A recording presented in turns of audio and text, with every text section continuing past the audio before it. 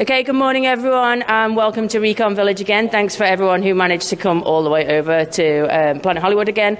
I know we're in kind of the furthest realms of all of the hotels, so I do really appreciate you coming over here. We have got another jam-packed day, so if you were here yesterday, thanks very much for coming back. We have got a comprehensive talk to start the day, so I will get straight over to the boys to hand over. The title is on the screen, Hack to Basics. If you did not catch Anthony and Jake yesterday, they were over in the Flamingo with a workshop. So if you did not catch them there, they will probably continue what they're doing in here. They've got a wealth of experience between the two of them, and this is certainly not their first DEF CON. So without further ado, I will pass over to them right now. Thanks very much, guys.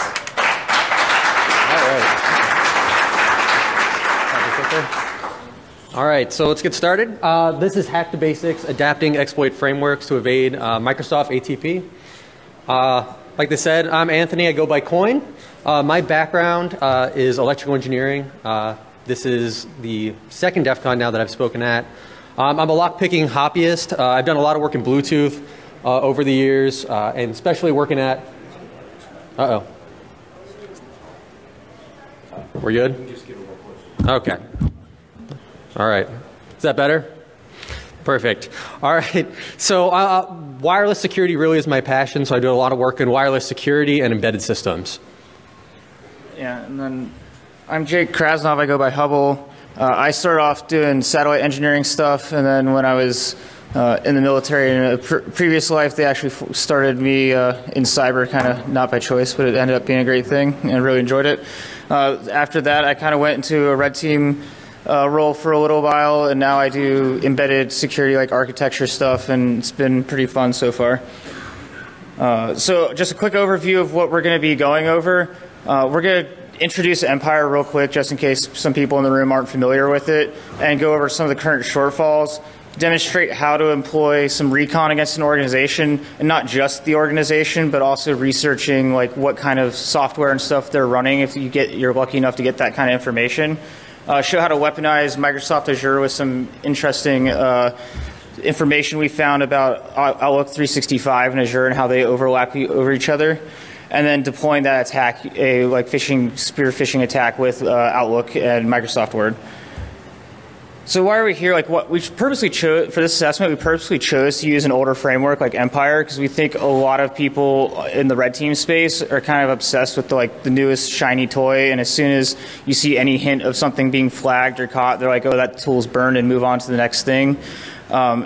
And that's not really true. Like, a lot of these older frameworks still work with very minor adjustments to them and still bypass like even advanced like intrusion detection systems and stuff like that.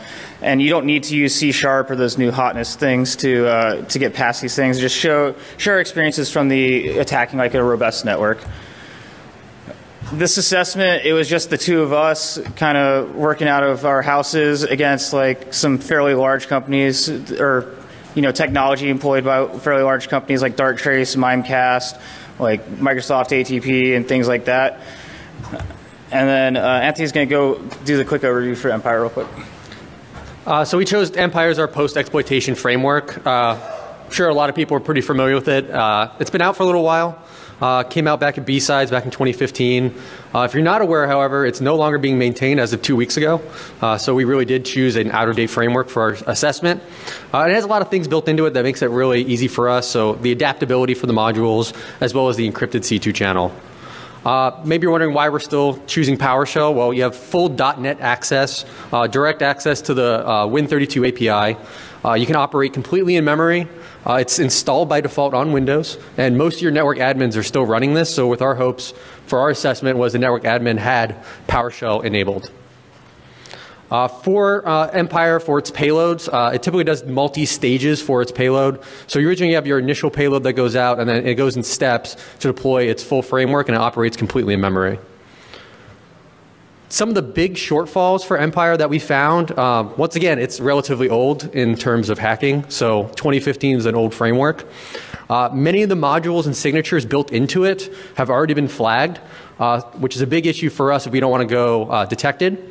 And then it's no longer being maintained, so we're going to have to make all the changes ourselves. We want to keep moving forward.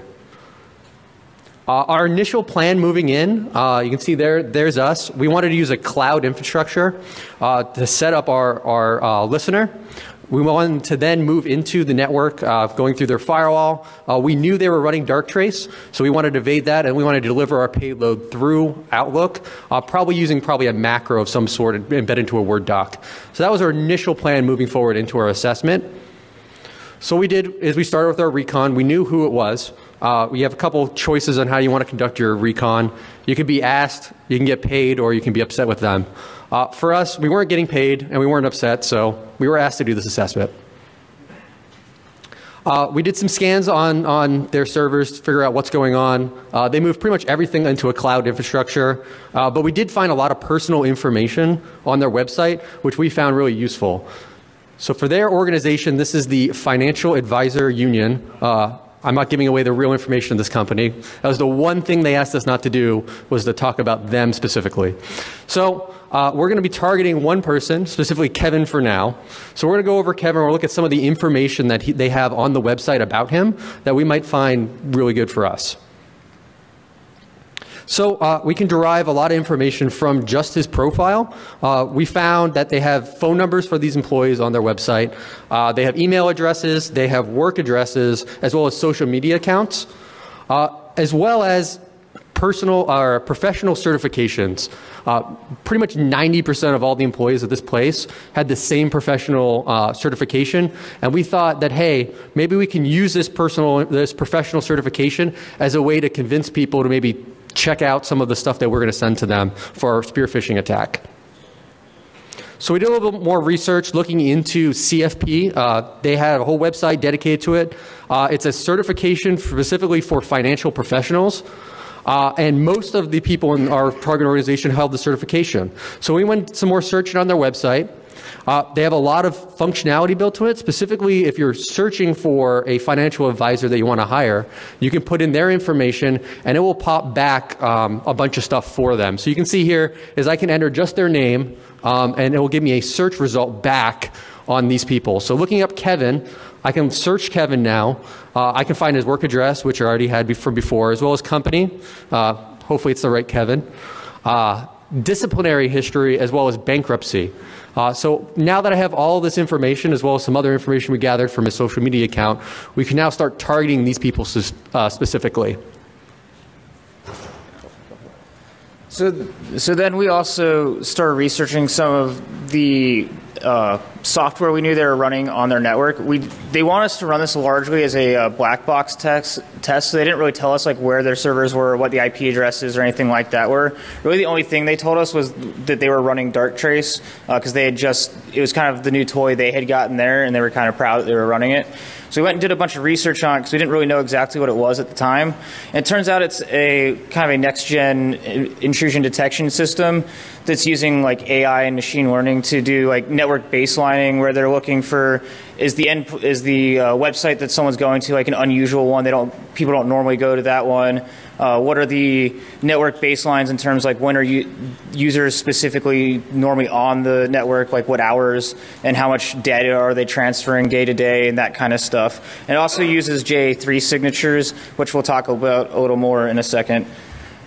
So we actually, doing this, found an article about Darktrace specifically hunting Empire on using these JA3 signatures, which are a way of fingerprinting like TLS handshakes without needing to be able to decrypt encrypted traffic. But it was really convenient because they were talking about hunting Empire, and then at the bottom of their article, they actually gave a bunch of caveats about how you can go through and change your JA3 signature so it doesn't match anymore. And so after that, we started researching Office 365 because we knew they were running Outlook as well, just based on some of the emails that had gone back and forth between them, or between us. And it turns out that if you start looking at the Office 365 endpoints, there's a web API where they give all the IP addresses that have to be whitelisted through your firewall and that kind of stuff, so that Office 365 will work. And we go look up the Azure IP spaces as well. They actually overlap pretty significantly in quite a number of places. Like specifically like the 52.108/16 subnet, almost half of that entire subnet was contained inside the Azure space as well. And like just up there is an example of the Asia Southeast region, all those addresses up there are actually inside of the Office 365 whitelisted space as well. So what we wanted to do was kind of weaponize Azure to try and get inside that common IP space. Unfortunately, we weren't able to do that. We tried for about a week, getting new IP addresses over and over again to try and get inside there. We got really close, and the IP addresses do shift slightly. That's why the API exists, so they can as they update them, organizations can update their whitelists as well. And so we were hoping that maybe being really close, our IP space had been contained in there at one point. So we went ahead and used that, and then Azure actually already has a Kali image uploaded there, and you can just stand up a server with Kali on it really easily. Their Kali's a little weird for some reason. The commands don't run as root by default, and we had a hard time installing PowerShell and stuff on it. So it's a little weird, but it does have all the tools and everything you need to stand it up. Oh, one thing we did learn, you can't pay for Microsoft Azure using gift cards.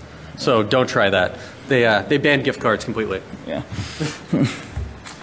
So our new plan was to use Azure as our cloud space to try and make it not look like a outlier endpoint when we did have callbacks from our targets, and hopefully Darktrace had seen our IP address before, and we just wouldn't get flagged at all. So we went through also and made a bunch of updates to Empire, like we talked about. Apologize. So the master branch is out of date. The master branch is really old. It hasn't had any updates pushed to it in 2 or 3 years. So invoke obfuscation has issues. PS inject is broken because of Microsoft updated the way some of the commandlets work in PowerShell, so you have to update those. They fixed a lot of that in their dev branch. If you go to it and download the dev branch specifically, a lot of those things have been corrected, but the main branch still doesn't really work, and you will get caught because it's so well known for across multiple IDSs and that kind of stuff. So what we had to fix, like I said, they updated a lot of the stuff like Mimikatz and invoke obfuscation to the latest versions inside of the dev branch. But we also went through, modified our JA3 signatures, fixed the default launch commands inside of there because they were tacking on an extra launcher that was actually breaking it a little bit. And then we updated the AMSI bypasses to have our little own flavor just to change the signature up a little bit. And there was a bug in the HTTP listener that actually caused a signature the AMSI was using to flag our scripts as well. So this just shows what our what our TLS handshake looked like initially. The JA3 signature is hashing a bunch of fields in your TLS handshake, and the easiest one to change is that cipher suite that I have in that red box. You can go in and make some very complicated changes to your code. So it just takes adding this single line inside of your HTTP server and on the Python web server, and your JA3 signature changes completely, as well as just a single line inside of our PowerShell agent to change the JA3 signature there. So invoke obfuscation, like I said, is probably the most common issue reported on the Empire project. There's just hundreds of people saying oh, obfuscation is broken. It's not really broken. The default command is just not set up properly. And the dev branch fixed some of those, but some of them also still have broken commands in them. But you can just update that command in that field where I have it running using the obfuscate command. But if you just go to the token all one, which is the default invoke obfuscation, it doesn't use a truly random obfuscation setup. It uses a semi-random, and it's been run so many times and used that even if you use that token all one to obfuscate your payload, the signature gets flagged because all of the variations of that obfuscation have been seen. So if you use a custom order, as you can see, it might be a little hard to read up there, but if you use a custom order of commands for invoke obfuscation, your payloads will still get past most AVs when they do file scanning and that kind of stuff. And then the default PowerShell launcher actually had a couple of issues in it as well. The first one was the AMSI bypass they were using. They were using the bypass published by Matt Graber, and it doesn't have any obfuscation in it. And so the default, it was published in 2016, so it's been seen a lot and gets flagged. But it takes some very simple changes. All you have to do is concatenate the AMSI utils to break it apart so that signature is not there, and the AMSI init failed, and the bypass will go through. So it takes 30 seconds to update it. And then there was a bug in the code which was really interesting because even after we fixed that, the AMSI bypass from being flagged, we were still getting picked up, and we couldn't figure out for a long time why we were getting picked up. And it turned out that there was a bug in the code that was adding this headers.add user agent command twice in there, and AMSI evaluates script box as a whole in context, and that repeated command was enough to create a signature for AV to start flagging on it. So you remove that command being repeated twice, and now our payload gets past Defender out of the box without needing to run like invoke obfuscation, that kind of stuff on it.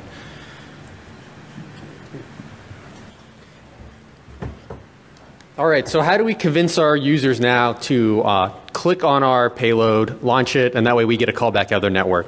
So we need to build a believable Word doc because that's what we're going to employ. We just chose Word doc because it'll probably be the easiest for us. We're going to embed our payload with Visual Basic into that Word doc. We got to send that convincing email to hopefully get past junk mail, and then hope that the user clicks on the email and opens the Word doc and enables the macro. So we got a lot of stuff. So first, we just go to their web page. Pretty easy. We're going to grab the header, throw that on our Word doc, try to make it as convincing as possible. Go back to Kevin. We're going to grab all that personal information that we had earlier, and we're going to start adding it into our Word doc just like this. Now, this alone is not going to be able to get us to get them to open not just open the Word doc, but enable macros, because the only way to make changes to our Word doc is to enable macros. So we're going to purposely embed bad information in there. So when they look at this, they're going to be like, oh, look, my information's not quite right. And in our email that we send out, we're going to try to get them to open and be like, hey, our database is being updated. You need to update this form and then send it in. So as they go through and add all that stuff in, they're going to have to go back and make edits to make sure it's correct. They send out a lot of newsletters and surveys all the time. I signed up for their stuff to kind of do some recon on that. And this is some of the stuff that would pop out of there. So they'd ask, what other certifications do you have? You know, how long have you been doing your job? And then what kind of education you have. So we took that as well, threw it in there, just to add a little bit of more noise into our Word doc. And then finally, after we put all the information in there, we wanted to kind of give some feedback to the user, so we put a submit button in there. So when they click on it, it actually doesn't do anything. All it does is gives them say, hey, look, your form was sent. But at least that way, when they put in all their information, they hit a button, they get that good feeling that at least they accomplished something. We're going to take our AMSI or our Empire payload that we made earlier. We're going to embed it into our Microsoft macro-enabled document. So we're going to send that using an email that we built. This email is pretty much pulled almost exactly from a newsletter that they sent out. So we formatted exactly like that, telling them, hey, guess what? Our system is being updated. If you want to maintain your membership, you got to go in, update your information, hit submit, and then your account won't be suspended. We try to make it as urgent as possible, so that way hopefully they'll be able to submit that form. Just a quick interjection. When you're making the Microsoft documents, Word, if you try to save with the current format, like the 2013 format and earlier, it forces you to save as a macro-enabled document, so it has a .docm at the end. But if you save it as a 2007 form, it still just says the .doc. So you don't show up as having a macro-enabled document if you save it as an older format rather than the new format. And a lot of email services will filter out the .docm one, so it's good to make sure that we're keeping it so that way it gets through with kind of to maximize our chances. So now that we have our document, our email, everything's ready to go, we're going to run a test using an email account that we own to make sure that this all works. So we didn't want to just throw it out there in the wild and hope that it works. We wanted to do kind of a trial run. So we launch it. We get a callback. We're really excited. We're really happy. And then we stop and think for a minute and be like, wait, we sent the email. However, we never opened it. Why am I getting a callback? So that's a bit of a problem. So we're looking here. We have our callback. We're a little confused. And then we look at the name. And we're like, Sarah Sims. Yeah, I'm not Sarah. He's not Sarah. Who the hell is this person? And why do they have my malware? So what turns out is that our attack failed. And we're not sure why. So, being crafty as we were, we decided, why don't we just send a bunch of payloads now, get all these callbacks, and hopefully we can figure out what's going on. And it turns out this original plan that we came up with for launching everything into their network, it's not going to work. It turns out that Microsoft has built now ATP processes that they have in place into their regular non-ATP accounts. That adds a sandbox. So all your emails that you send out now, Microsoft is taking them, putting them into a sandbox environment, and checking them to see if they execute or have any callbacks out of them. So this is happening. There's no documentation at all on this. So just so you're aware, all your emails are being scanned by Microsoft. Big surprise. Yeah, so a sandbox, just real quick, it could be anything from where you're isolating an individual process to running like an entire virtual machine to analyze the behavior of a attachment or a piece of malware if you're doing like analysis on your own. So when they start using these for the emails, it's because it's way easier to do behavioral analysis than try and create every single signature, or well, easier is not the right word, but it's a more reliable way because you still have to do, if you're launching a payload, you still have to have things like your C2 callback, your launching new processes and things like that. So the behavioral analysis is a more reliable way than using signatures. So they've started using those, but we couldn't find, like Anthony said, we couldn't find any documentation that Outlook was using sandboxes by default on all accounts, whether or not they were ATP or just plain old like you signed up and used a free one. So what we did was we decided that if we're getting all these callbacks, maybe we can use that to figure out what's going on, because we tried using standard sandbox evasion techniques like launching the payload once the document was closed out, doing some time waiting, not very long, just like a minute or two, doing some time waiting, and doing like user inputs, like it won't launch unless there's some user inputs. And the sandbox was actually doing user inputs and that kind of stuff. It's a pretty advanced sandbox environment, so it was a little more difficult than we were expecting to evade it. So we wanted to try and enumerate the sandbox environment to see if there was we could get any information back that was a reliable indicator that we were in that sandbox. So our first attempt was just a super lazy, we sent an enumeration thing that made a text file and tried to copy it directly back to our server. And the sandbox did not like it when we tried to copy a file off, so it just killed our connection immediately. We didn't even get like a full callback that time. So we ended up changing the second stage of the Empire payload to enumerate the host, with looking for things like identification numbers, disk size, RAM, that kind of stuff, to see if like the physical configuration of the sandbox was the same every time. And it turned out that it was. So every time you ran, you got the same serial number back or identification number, the same number of cores, and the same disk size every time, even though the IP addresses, the domain names, the usernames, all of that stuff was changing every time. The physical indicators were exactly the same every time. So we were able to build that check into our payload, and it immediately went through the sandbox without any issues from that point forward every single time. And we actually reported this to Microsoft, saying like, hey, it's probably not a good idea that your sandbox allows the C2 server to connect. It ended up being fixed in about July, but as far as we can tell, it wasn't intentional because they hadn't gotten back to us. And the email they did send back to us said, we verified your issues, but we're not going to do anything about it. We might fix it in the future. And so now we're going to go ahead and try and launch the attack again now that we've identified that sandbox. So launching the attack.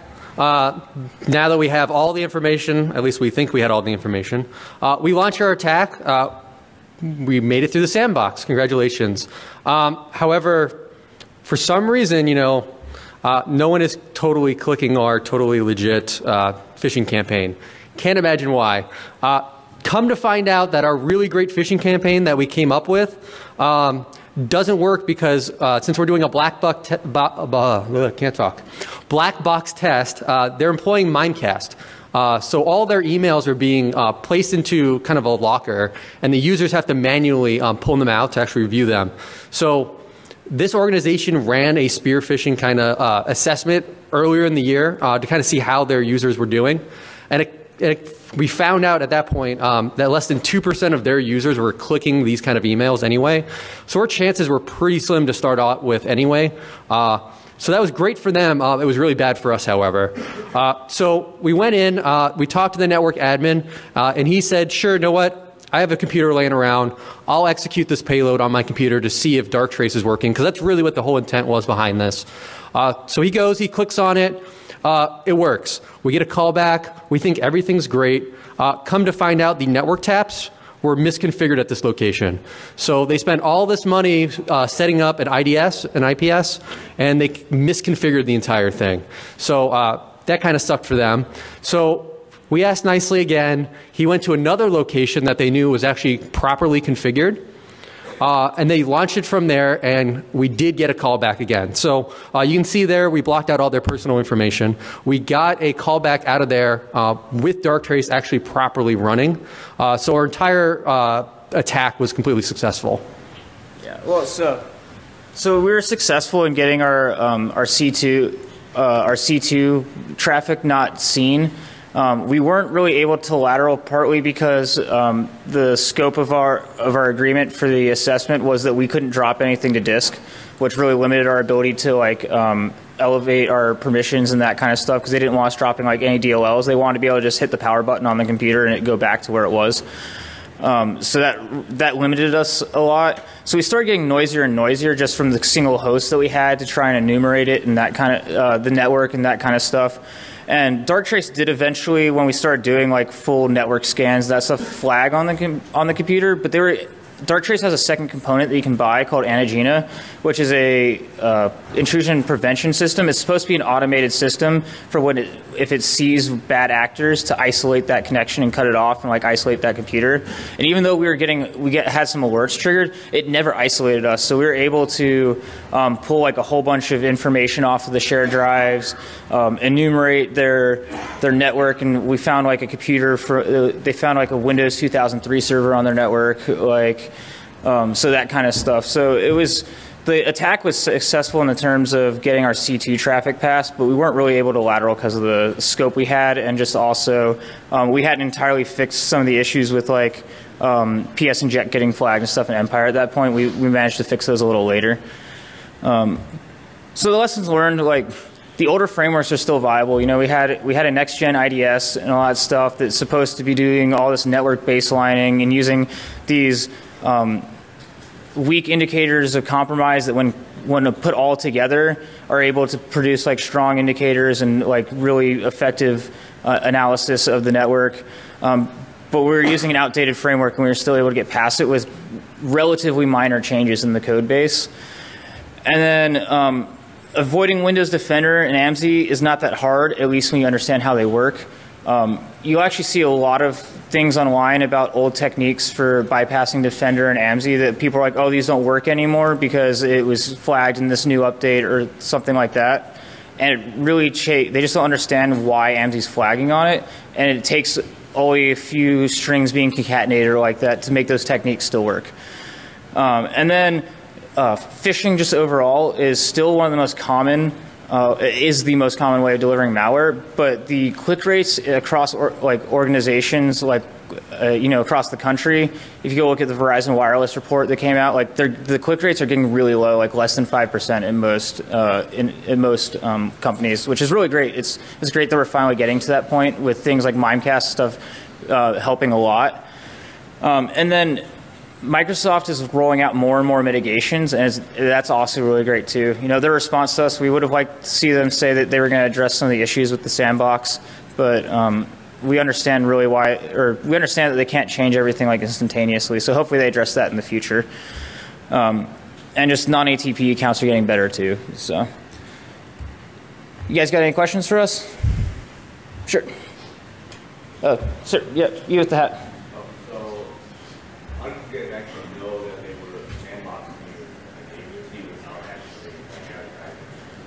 So what was happening was we would get a connection back for 2 to 3 minutes, and then it would cut off, and it was the same time every time. And when we looked up the IP addresses we were getting back, they were all registered to Microsoft.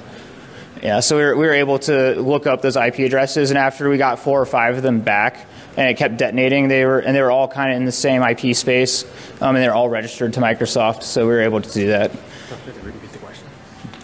Oh, I apologize, I forgot. The question was, how were we able to tell that we were in a sandbox prior without being told that when there was no documentation on it? Cool. So any other questions? Yes, sir. So I was just curious, is there any other providers that you've tested or that you know of that have the sandbox not advertised, I guess? So the question was, are there any more advertisers that are using sandboxes that aren't advertised? We're not aware of any. I haven't been able to determine. Google rolled out sandboxes for G Suite, but I haven't been able to determine if they're being used on just standard Gmail accounts or not. I haven't seen anything that indicates that they are. Because like all of our payloads were going like we're having the issue with the Outlook. Our payload was still going through on Gmail because we tested on that to see if it was some other issue, and it didn't get detonated there. So we're not. They were all making it through. So I'm not aware of anyone else putting unadvertised sandboxes in yet. Cool. Any other questions? Oh, cool. Thanks, guys. I appreciate it.